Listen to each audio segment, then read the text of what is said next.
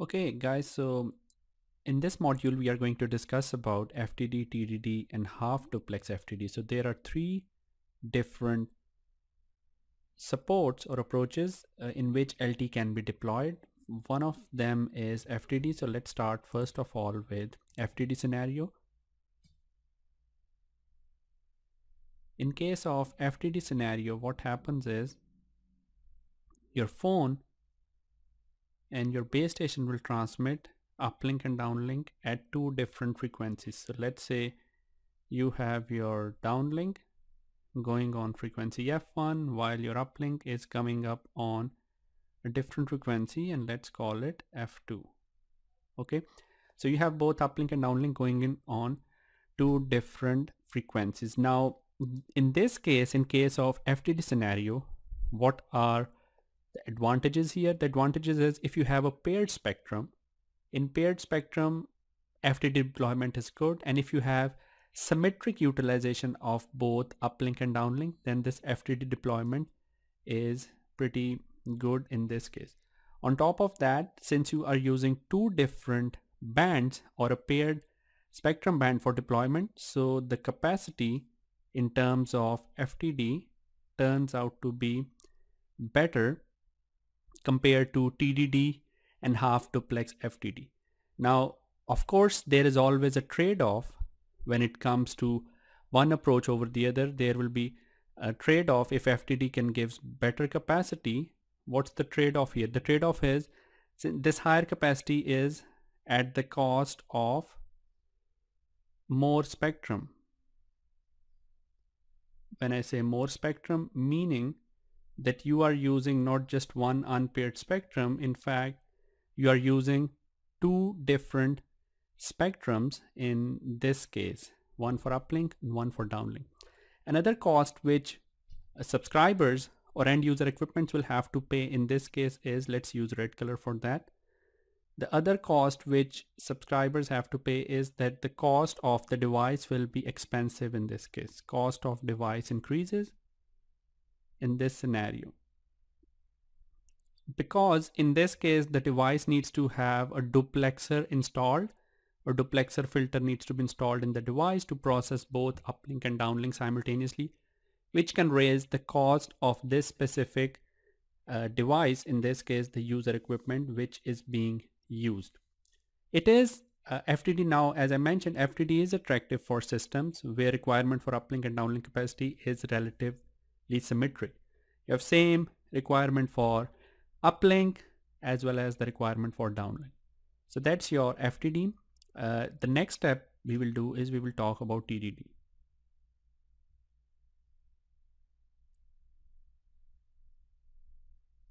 In case of TDD, let's draw a base station here. In case of TDD, you have an unpaired spectrum, and let's say this is at frequency F. Now in this unpaired spectrum, you can have both uplink and downlink on the same unpaired spectrum at different times. So the way uplink and downlink takes place in this case is the spectrum is divided into slots. So let's say at time t1 you can have downlink, at time t2 you can have downlink, at time t3 downlink, at time t4 downlink, and then you will have uplink at time t5, and then another time t6 you will have uplink, so on and so forth. So the idea here in case of TDD is that the same unpaired spectrum, but you are using at different times either for uplink or downlink respectively. You cannot have both uplink and downlink at the same time. In other words, there is no duplexing involved. Only one transmission in the downlink or uplink for any UE at a given time. Now what's the advantage for TDD? One of the advantage of TDD is the cost. Why cost is an advantage? Because in this case there is no need to have a duplexer installed in case of TDD, because UEs do not have to process both uplink and downlink simultaneously. TDD is attractive for systems where the data transfer is highly asymmetric, because the ratio between uplink and downlink transmission can be adjusted appropriately And there are different frame structures for TDD, as we will learn in air interface course. And the RF carrier, so as I mentioned, both between uplink and downlink transmissions can be adjusted appropriately, and the RF carrier can remain fully utilized. So if that's the requirement, then operators can go for TDD deployment. Most of the deployments in North America are in FDD, though there are few operators who are planning and they started to deploy in TDD. Now there are also some operators who go for both FDD and TDD deployment altogether.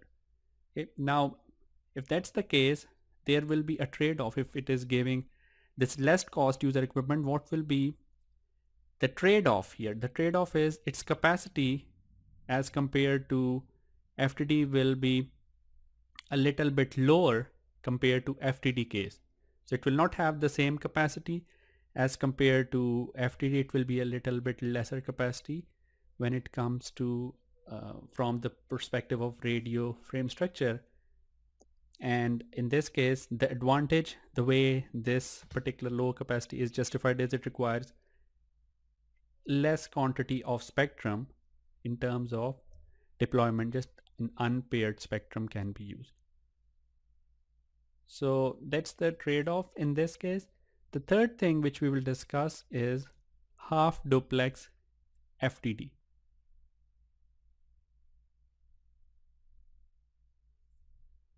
Okay guys, so the idea with half duplex FDD is, as it says half duplex FDD, so there will be two different spectrums or a paired spectrum, one for uplink, one for downlink. So let's draw it over here. Let's say this is the spectrum for the downlink, and then we have another spectrum over here for the uplink, and then we have, let's say, different users here. So let's say these are different users. The idea with half duplex FDD is that in this case, the scheduler or the base station or BTS can transmit simultaneously both in uplink and downlink using two different spectrums, but the UEs cannot transmit at both or receive both at the same time. They have to follow TDD approach in this case. So if there are, let's say, these 5 users, 1, 2, 3, 4 and 5. So out of this, let's say in the downlink, you can have 1, 2, 3 users receiving downlink, while you can have user 4 and 5 receiving uplink. So that's the idea in case of half duplex FDD. So the users or the UEs will not have the simultaneous transmission and reception advantage. Now you may ask, okay, well, Azhar, what's the advantage in this case? How it will be beneficial? Is there any benefit in terms of spectrum or cost? So let's talk about the cost. Since the UEs do not have to simultaneously process both uplink and downlink, so the advantage we have is that the cost of the devices will be lesser compared to FDD case devices. So there is no need to have a duplexer, so the cost will be lesser. So let's put a green check mark for this. This is a win situation from the consumer point of view.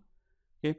However, there will be a little bit of trade-off, and the trade-off here is, before we go to the trade-off, let me talk another thing is, in this case, the other reason why half duplex FDD exists is in those scenarios where the difference between uplink and downlink spectrum is much smaller. Let's say there is very small separation between the, let's say this is the uplink band, and then there is this downlink band. Okay.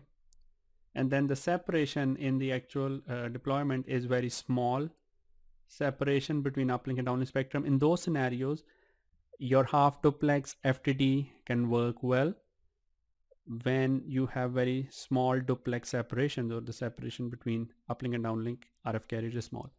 In that case, duplexer designs become much more challenging and expensive. So rather than having a duplexer design, it is better to go for half duplex FDD when the two operating bands are relatively close to each other. So that's the idea. In this case, you can say the uplink and downlink bands are closer, are, let's use an eraser here. So yeah, are closer. So that's the idea when it comes to half duplex FDD. So in the three scenarios, as we discussed, this one is half duplex FDD. In the three scenarios we discussed, FDD, TDD, and half duplex FDD, depends on the operator what is more feasible for them, how they want to deploy in a particular scenario. If someone has an unpaired spectrum, they have less spectrum and they want to deploy LTE, and they can justify on the utilization difference of uplink and downlink, or there is a asymmetry between downlink and uplink utilization of the frequency band, then TDD could be a good solution. If you need a lot more capacity, you have bigger bandwidth available, then you can go for FDD case as mentioned. If you want to bring down the cost and also there is less separation between uplink and downlink spectrum, then our half duplex FDD becomes a winner in that scenario. So these three scenarios as a designer or as an engineer or planner can give you an idea of what deployment you should go for.